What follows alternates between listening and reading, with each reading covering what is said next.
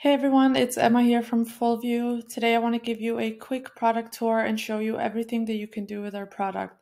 So to start off, you're on the customer sessions page, which is a list of all your replays from your active users.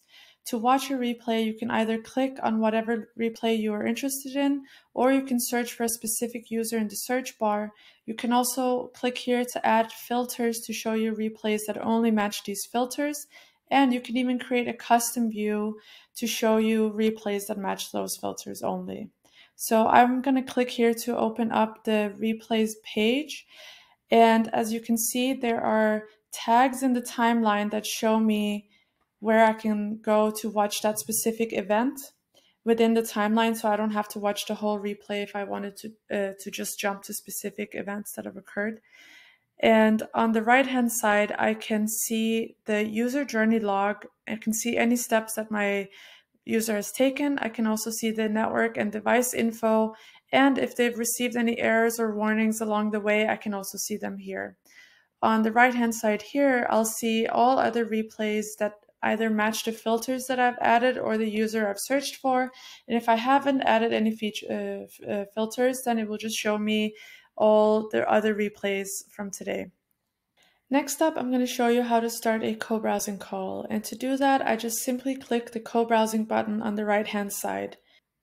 Once the user on the other end has accepted the call, we can start a co-browsing session. And here we can click and navigate the page together. I can also click and go to different pages. I can also draw on the screen to show the end user where to click, and this just makes it way easier for me to show them what to do and how to solve the problem. I can also, within the co-browsing call, see a user journey log again, the same as in the session replays. And I can even chat with the user to send them any relevant material or write to them any type of information that they might need. Now I'll show you how to add a new member to your team. So from your main page, you just go to your Teams page here. And the first way to do it is just to click on Add Member up here, put in the work email of the person that you want to add, select the role, whether you want them to be an admin or a user, and then just click the Add button to send an invite. The other way to do it, if you want to add multiple people at the same time, is to click here to generate an invitation link, and then you can send this to the people that you want to add via chat or Slack or email, and then they will get an invitation to join your organization on Fullview.